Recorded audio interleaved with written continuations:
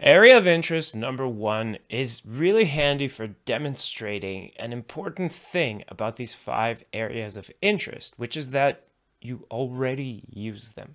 Your brain already understands them instinctively. It's how you talk already.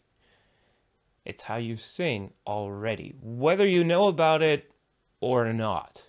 You use these 5 areas of interest in 2 kind of main ways: consciously and unconsciously. If you don't know about all 5, then those ones are always going to be used unconsciously.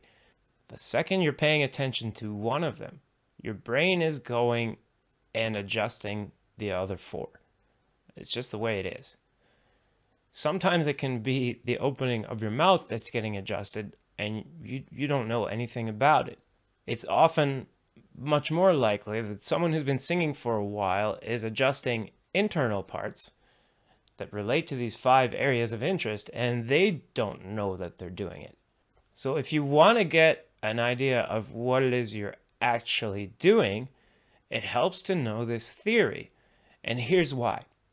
If you understand that these 5 areas of interest tune the same resonant frequencies, then it means if you somehow eliminate one of them from play, so if you handicap, for instance, the end of your mouth and you don't allow it to move, but then you tell your brain, I want the same vowels.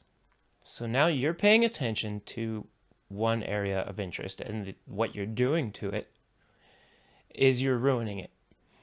You're preventing it from adjusting, or you're adjusting it in a way that handicaps your whole vocal tract. But what your brain's going to go and do is compensate for that by moving the other areas of interest so that the resonant frequencies you needed still somehow come out. And it does this by using these 5 areas of interest.